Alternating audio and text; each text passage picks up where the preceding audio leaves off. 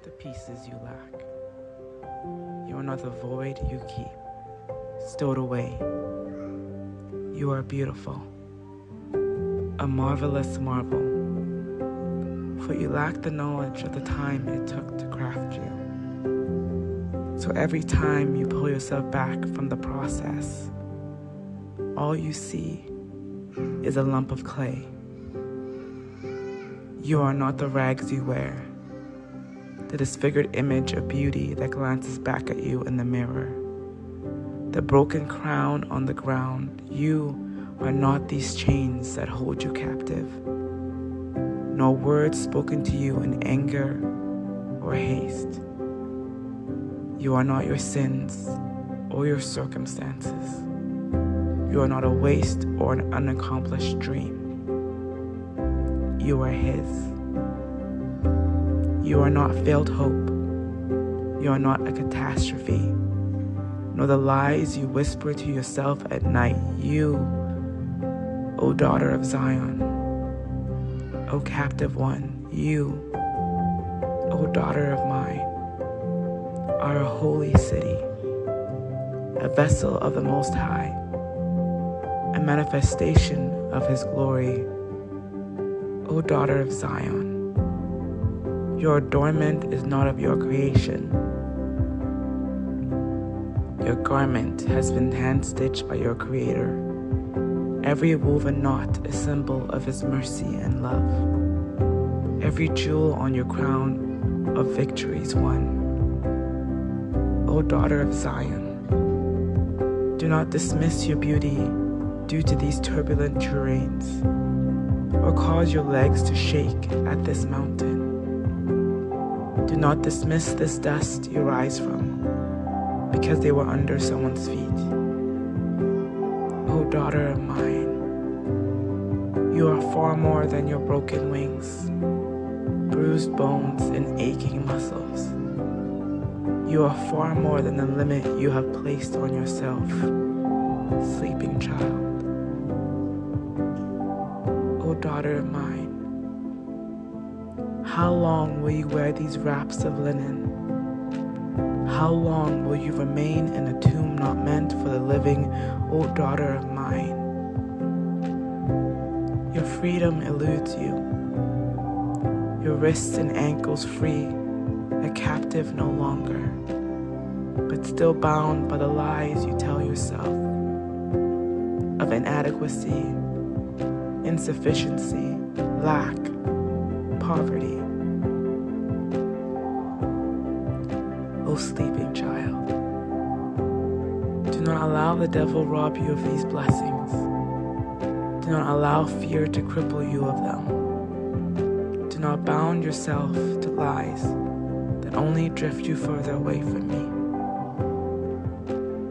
Awake, rise, stripped from shame, stripped from insecurities, stone rolled away. Wake up, my sleeping child, and behold God's beauty, the glorious works of my name. Come to me, bruises and all, and see my crown of thorns, manifesting as your crown of glory. Wake.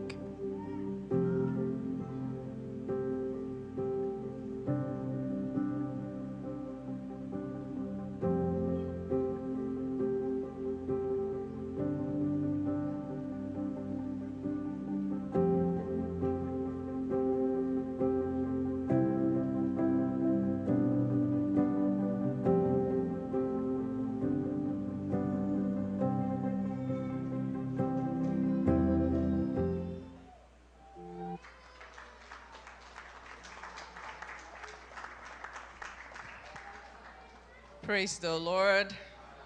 Can we rise up, church? We're going to start with prayers. And I believe you've listened to everything that has been going on this morning. One of the things we prayed about at the first service is for every mother that is hurting, every woman that is hurting, every woman that hides on Mother's Day, every woman that cries on Mother's Day because of what they're going through. So can we lift them up this morning as a church?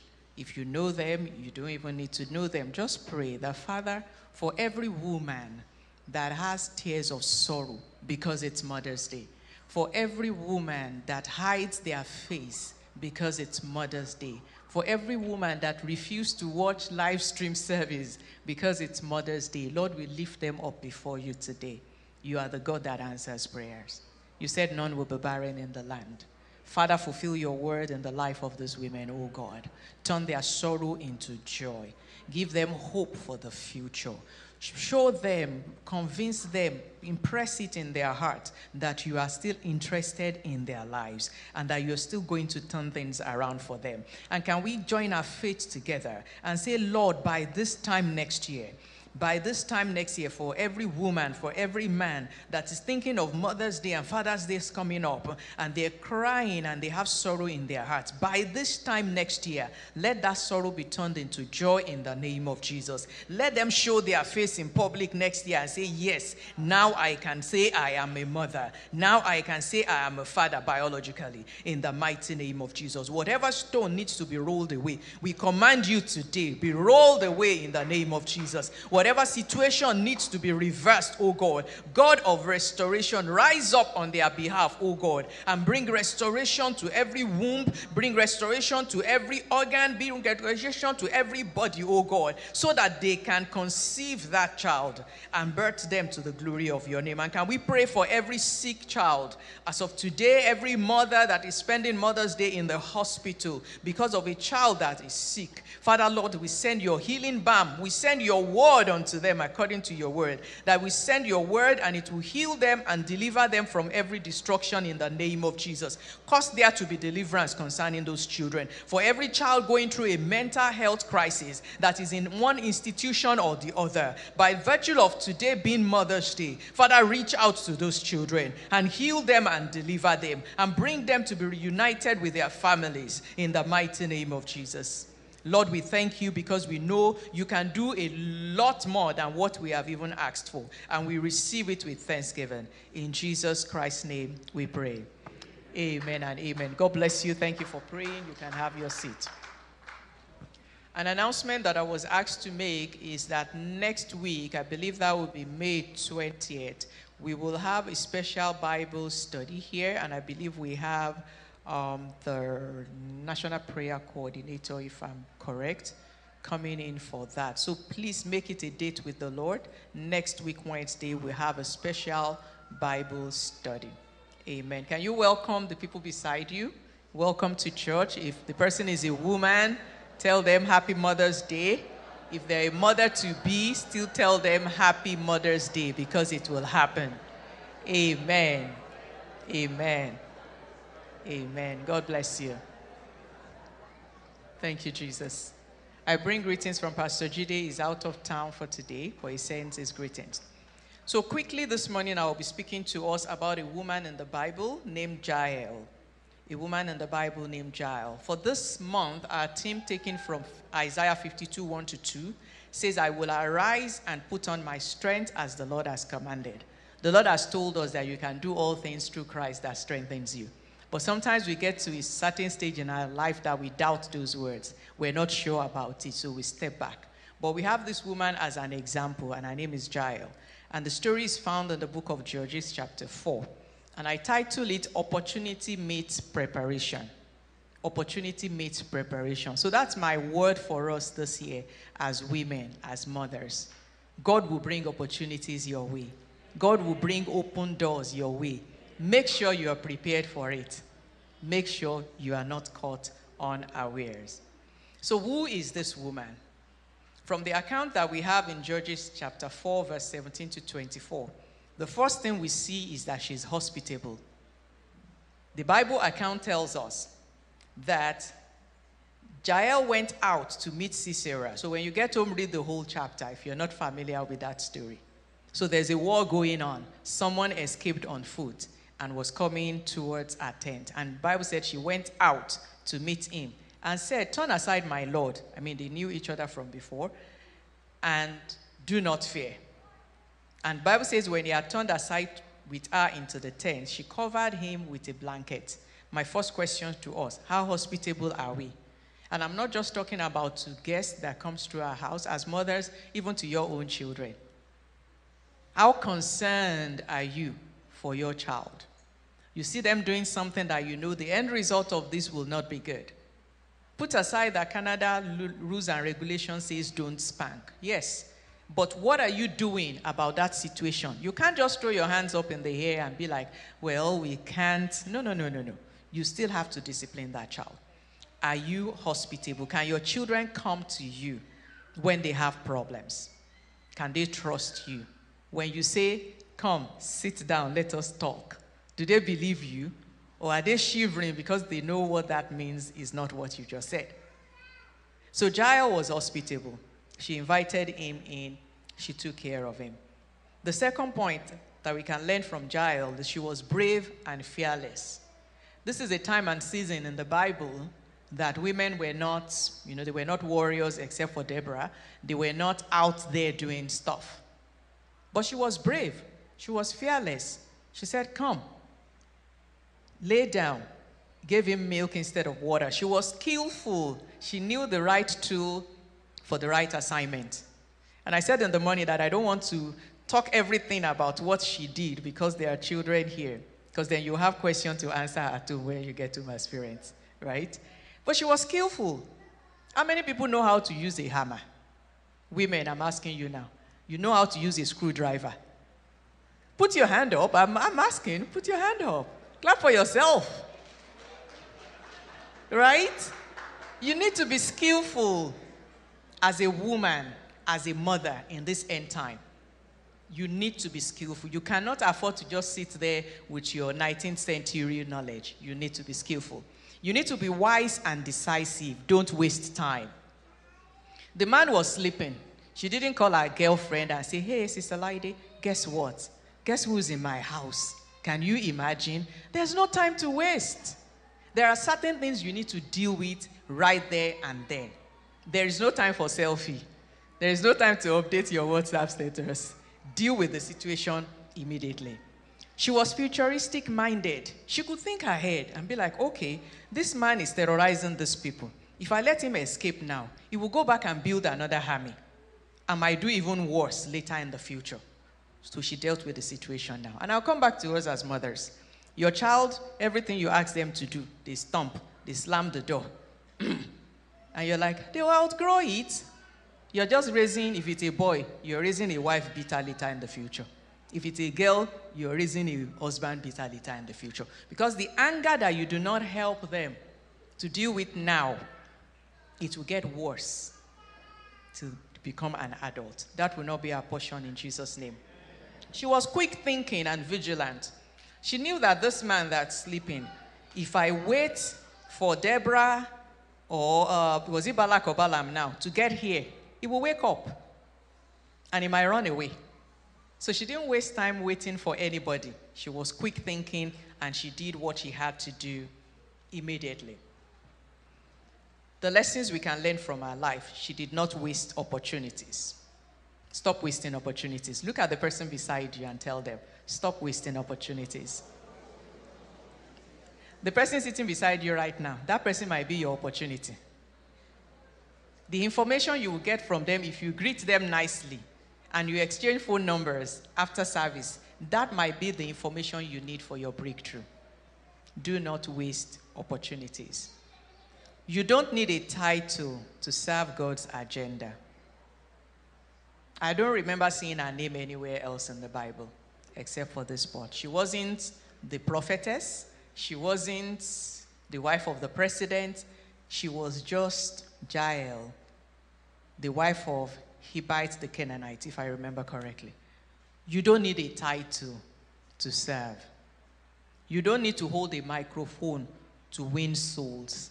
You don't need to be recognized to do what God has called you to do. Start from your home. Start from your place of work. Start from your neighborhood. Now it's summer. There will be kids running around the streets. Get to know them if it's safe. I'm not saying go and knock on their parents' door, but check. There might be something. There might be a need that you can meet in the life of those people. For those that teach children's church, there might be a child in that class that is going through stuff. And if you show them compassion like Jael, if you're a listening ear for them, you might just help them to deal with that situation. Pay attention to what matters to God. It mattered to God that the Israelites get delivered, and Jael could key into that. And even though she was not one of them, she was able to work with God's agenda to deliver the people. Teach your hands to war. Develop yourself. Don't sit on yesterday's knowledge. The 21st century, things change so fast. Do you know what they're teaching your children at school? Do you know all the acronyms that they're adding extra to? Do you know what they mean? Do you know the battles they're fighting on social media? You don't need to be on the social media, but at least have an idea of what's going on in there so that you can help yourself and your children. Be wise, knowledgeable, and have understanding. Be wise. You see a child around your child, you can see they don't have good intentions. Instead of fighting your child and say, stop moving with that child, remember you won't see them when they're in school. What else can you do? Go into your tent and pray that bad friend away from your child. And you can even be like Jael and invite that bad friend home and feed them and entertain them and just get them talking. You never know. Maybe their salvation is in your hands. That is where the wisdom comes in. Be wise, be knowledgeable, and have understanding. My next point says, identify your tent door. We all have a tent. And we're all standing at the door of a tent. That's your place of assignment. How well are you standing there? How prepared are you while standing there? What are you doing at your tent door? Don't make your tent door a place of just chit-chatting, a place of just catching up, a place of just gossiping. Man your tent door properly. The first one is your marital tent. If you're married, that's a tent. And you have to keep the door. Remember, the Bible says a wise woman builds her home. It's not just in decorating the home, spiritually building your home. So that your husband is not making wrong decisions. Because if he does, you're both going to suffer for it. The example here is Ananias and Sapphira. So in the morning I said it's just like we have legacy building, right? So then you decide to go sell a property because you want to support legacy building. But you both decided we will lie about how much we sold it.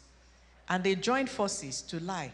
That's a tent door. Maybe if the wife had prayed more, approached him and said, you know what, this thing, I don't think God will be happy with it. Let's just tell them we sold it for this amount, but this is the amount we decide to give.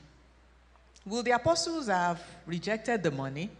I mean, if you sold a house now, you, like Pastor Brandon, you sell a house now, you come to Pastor Jide and say, we sold it for $500,000, and we would like to give $250 to the church. Will Pastor Jide says, bring everything?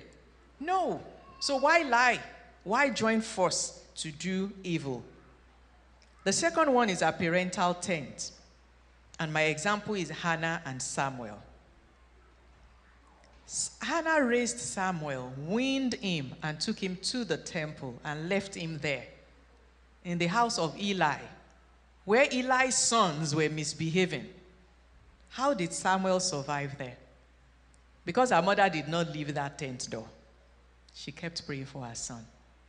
You cannot afford to leave your children, go to school in a day, and not pray over them. Because you don't know who they're going to mix with out there. You don't know what they're watching when you're not there. Even sometimes they don't own the device themselves, but they're watching it on someone else's device. Man that tent door properly. Train up a child in the way they should go. But apart from that training is also praying over the training that you've done so that the seed will bring forth good fruits. The other tent door is in our career or our businesses. Whatever the work of our hands is. Know what you're doing with the increase God is giving you. Know the decisions you're making with your business. Is your business honoring God. I went by a restaurant once, and obviously the owners are Christians, and the music that was playing on the radio, on the overhead, was Christian music, and I'm like, this is what we're talking about. Because when you go other places, they play whatever music they want to play. So this is my business, play, godly music. The other one is the ministry tent. Who are the people you are associating with? So we are all in ministry. Apart from in the home, you serve in a department in church, you are in ministry. Who are you associating with? And how are you making sure that their impact upon your life is not corrupting you and bringing evil into your tent? Relationship tent, Abraham and Lot. Abraham was the one God sent, and he did his nephew a favor by taking him along. But he misused that opportunity. Lot did not see beyond his nose. All he could see was green pasture. He forgot that there is a covering over Abraham's life. He should have just stayed in that tent and walked with Abraham. Praise the Lord. Your tent is custom made for you. Can you look at your neighbor and tell them that? Your tent is custom made for you. Sometimes we look at another person's tent and we're like, oh, I want to be like that person. I want to sing like that sister. I want to be able to lead prayer like that sister. I want this kind of house this person has. Your tent is custom made for you. You are in competition with yourself and no one else. Compete with yourself. Look at last year. Where was I? What can I do better this year? Compete with yourself. Develop yourself. Do not despise your tent door. Your grass is green enough to meet your need per season. Leave your neighbor's grass. Focus on your own grass. Do not drop the ball. Be determined to be a better version of yourself each day. And while you're at your tent door, be on guard. The battles that we're fighting, they're not physical. The people we're warring against is not a government of this world. They're principalities and powers. And they don't care. All they're after is to populate hell. So you have to make sure that you stand on guard at your tent door. Be strong in the Lord and in the power of his might. Put on the whole armor of God, that you may be able to stand against the wiles of the devil. You are not wrestling against village people. It is the spirit behind the village people that you're wrestling against. And you cannot win that war without fasting and praying and dedication unto the Lord. You have to, for your own good.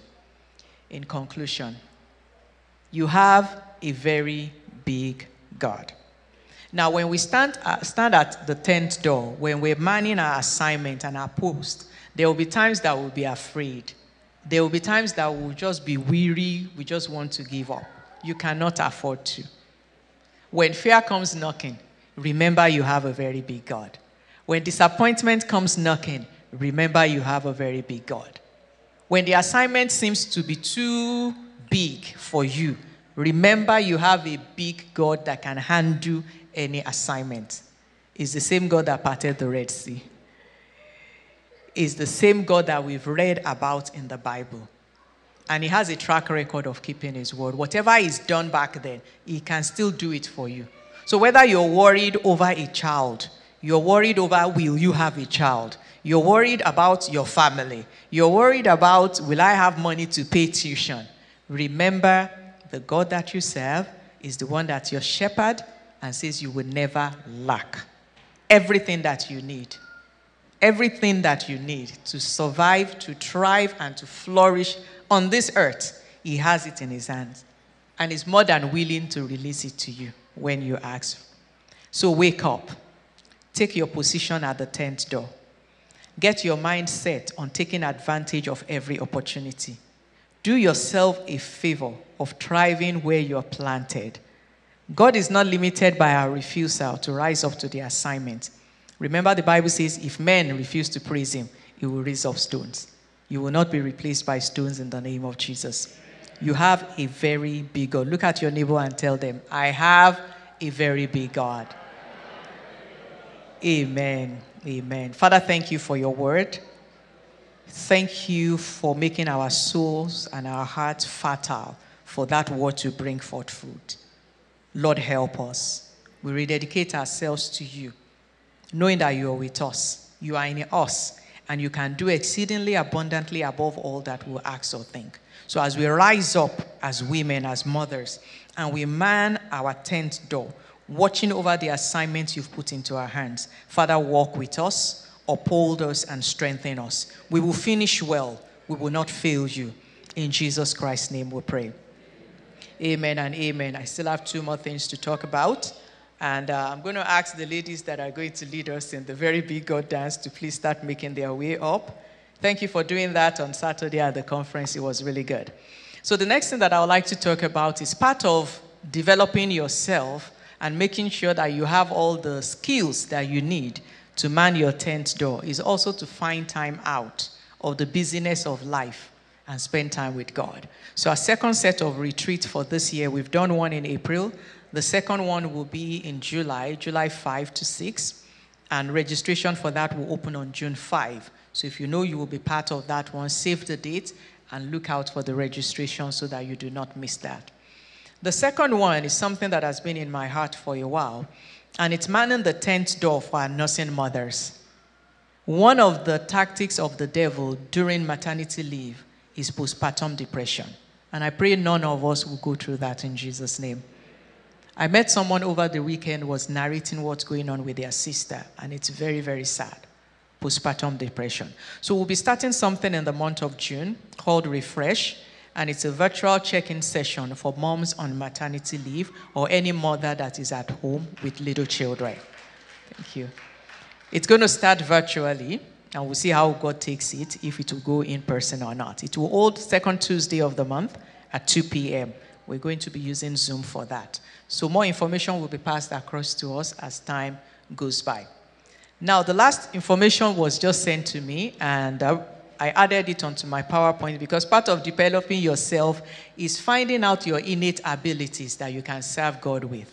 So there's a training that's going to happen, Temple Sound training on Saturday, May 25th at 11 a.m.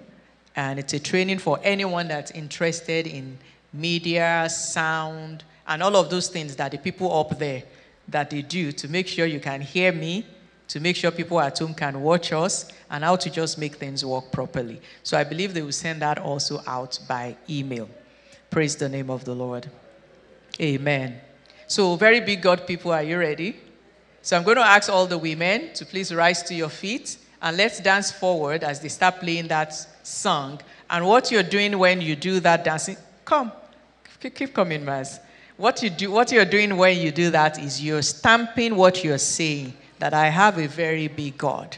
He will not disappoint me. He will not fail me. He will not let me go. Amen. So music, ladies. Oh, it's all ladies up there today. Good job. Okay, so women of God, please rise up. Grandmothers, mothers, aunties, sisters. Let's make our way forward as we dance to this song. And trust me, I don't know the hand move too. So let's just dance. Amen. Start coming forward. Don't be shy, remember? Brave and fearless women.